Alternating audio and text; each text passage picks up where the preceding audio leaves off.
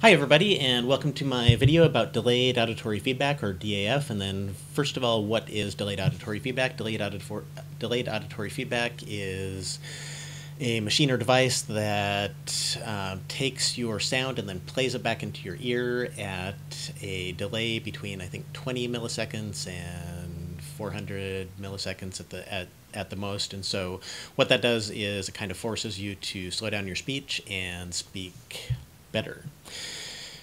So I've posted a lot of stuff about how I don't like delayed auditory feedback, but I'm changing my tune in this video because I realized that pretty much every sportscaster, every person on the radio, and every YouTuber actually uses delayed auditory feedback.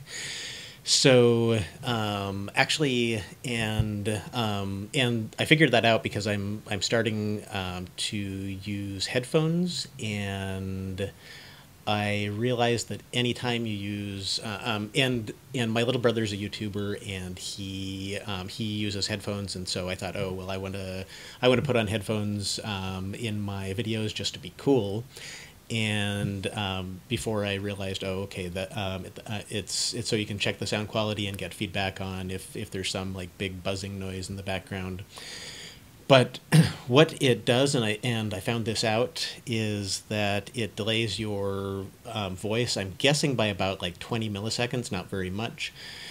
But it does that because if there's absolutely no delay, then you can't actually hear your voice, even though your voice is being piped into your ears, because it's the same voice that is coming out of your mouth. So every soundboard and mixing board, and any time that a professional is recording audio and listening to it, then there's some kind of delay. So they're all using delayed auditory feedback, and so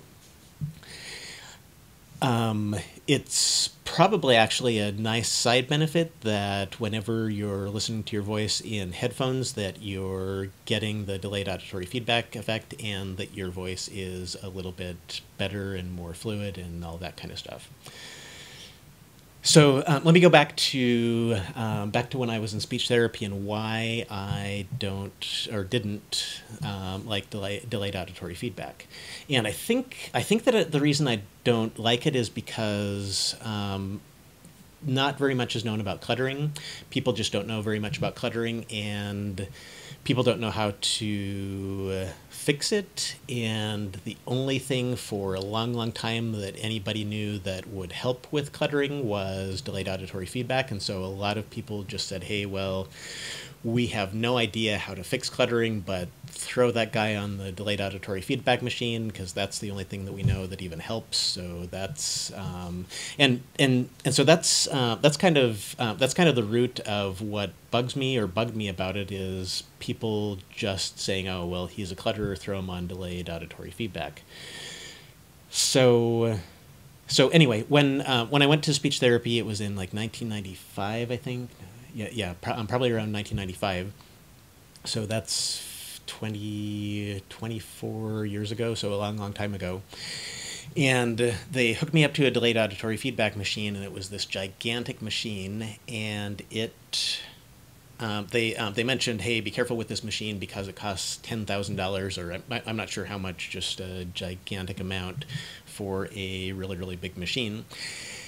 And they plugged me in. It had a microphone. I think the speech therapist could listen too. And then I spoke, and the speech therapist adjusted some knobs, and it felt just really, really weird, and it slowed down my speech, but in just this strange way for me.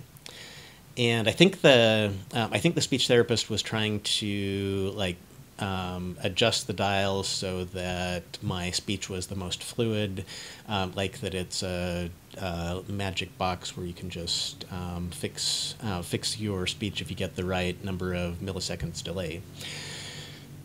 And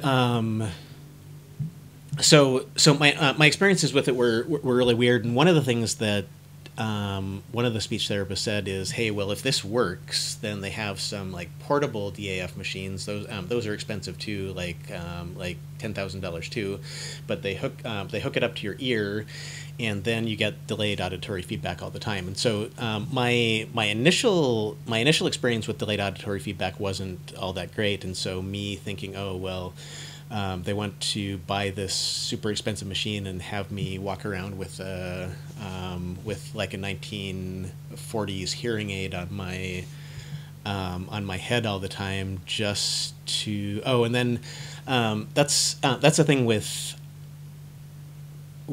cluttering and stuttering. It's really different. And with cluttering, I was still trying to come to terms with, hey, well, my speech is different than other people's. Clutterers usually think that it's the listener's problem, not the clutterer's problem, and so clutterers really want the listener to be able to hear them better, not necessarily to get their speech to be better, where with stuttering, folks with stuttering are very acutely aware that their speech has an issue, and so I think for some stutterers way back then, having a great big device on their attached to their ear, so that they so that their speech would be more fluid, could actually be a benefit. But for a clutterer who's trying to come to terms with, hey, well, my speech is different, then that suggestion of having a box was just way too much for me. So I just hated it. So the other thing that I really didn't like about speech therapy is that this big box was for me. This big box wasn't for anybody else. This big box was just for people with speech problems. It wasn't a box for other people. And one of the things that I really think about cluttering therapies is almost all the cluttering therapies are very translatable into being a really great public speaker. So if you make your cluttered speech less cluttered, then you can then a person like a regular person without cluttering who really wants to get good at public speaking can use almost all of those exact same techniques to become a great public speaker. And so I really didn't like the DAF machine because it was a device just for me. The speech therapist said, "Oh yeah, I used it a couple times myself," but I don't know if that was years ago in my speech therapist's college classes or whatever. But I felt targeted. I felt picked on. I didn't like it. And so actually that's where the thing about the sound card or the sound mixer is a great thing. So let me first show you and this is still a pretty cheap sound mixer, but it's a what is it? It's like a $50 or $60 sound mixer. So on almost every sound mixer, there's this delay and then a repeat, or this is basically an echo. So one of the things that I learned, and I think I already mentioned this, if the delay is set to nothing, you can't actually hear anything on the earphone because it's the exact same thing as your voice. And so everyone that wears these things needs to have some kind of delay or delayed auditory feedback, and so that's what this delay button does. And on this particular model, you can set the delay from absolutely nothing up to about half of a second. And so this thing right here will basically do exactly the same thing as a delayed auditory feedback machine. And even like the high end delayed auditory feedback machines. I'm not suggesting that. And then going back to when I was in speech therapy, I was thinking, why does this cost $10,000? Couldn't you just do the same thing if you got a really big wire? And but actually the sound travels pretty fast, and so I think your wire, so with 100 meter wire, then sound will only take like 3 nanoseconds, and so you would need, in order to do a delay just by wire length, you probably need a wire that was like 100 kilometers long to be able to do delayed auditory feedback. So anyway, I learned that now. I didn't know that back then. So the thing I wanted to show you is the cheapest way to get a portable DAF device. This actually, you can't set the delay, but this is what I'm using now. The reason I got it is because it's a sound amplifier, so it's super simple, and hopefully me messing around with this doesn't like mess up the audio. But it's super simple. All you really have is the volume control of how high up and down the volume is. You have a place here for two microphones, a big jack and a small jack, and then there are four out things on the back. It has a 1,000 mAh battery, so it's completely you can charge it, and then it's completely portable. So this thing I got for like 340 baht, which is about $12.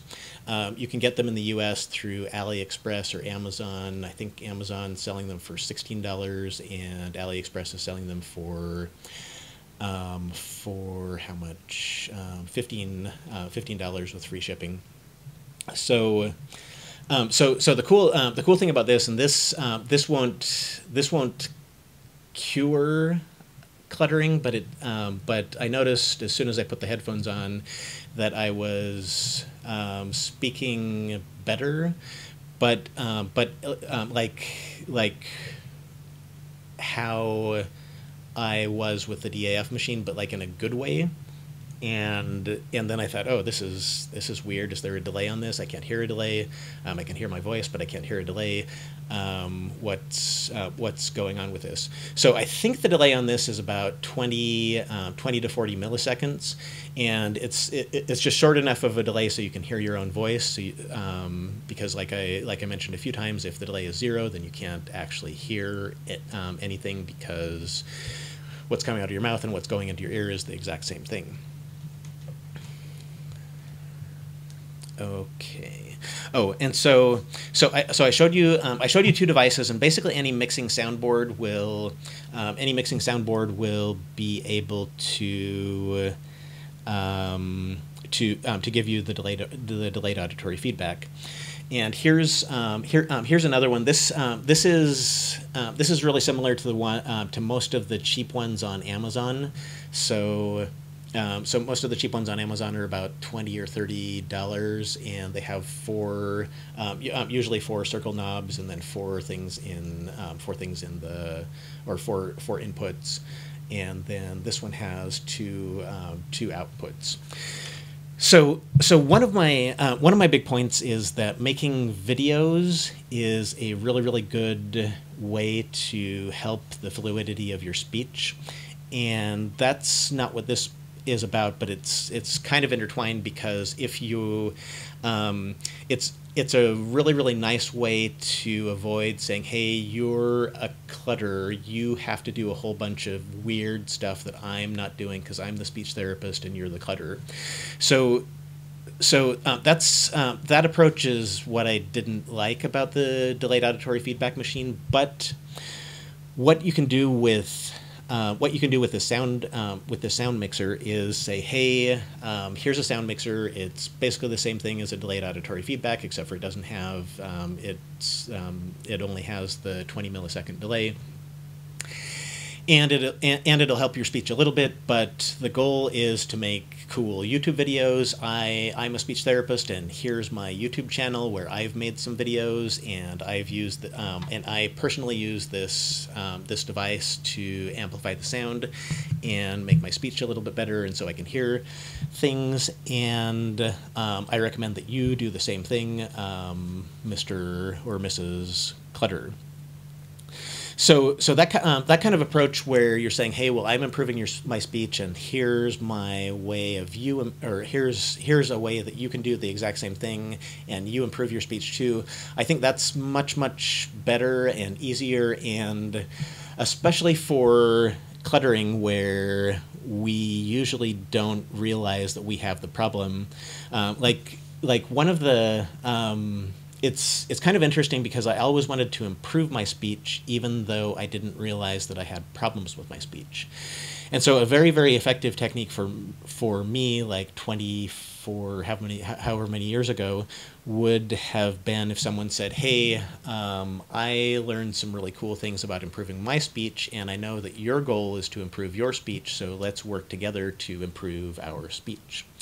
That's often not the technique that people take. Oh, and then one of the things for parents, one of the most important things that parents can do is model improving their speech to their child. Not modeling good speech, but saying, hey, well, you just got diagnosed with cluttering, and I, as your parent, have also always wanted to improve my speech, so this is a great opportunity for us to work together to improve our speech. So you just, I just made a YouTube channel, and I know you have a YouTube channel with a couple of game videos on it, but let's start making YouTube videos once per week, and I'm making it on knitting or crocheting or whatever my hobbies are, and I'm getting this this sound card so that you can be like a professional YouTuber, and I'm getting one for me and one for you,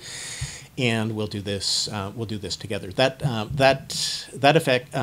technique is much better, and even though you're not going to get really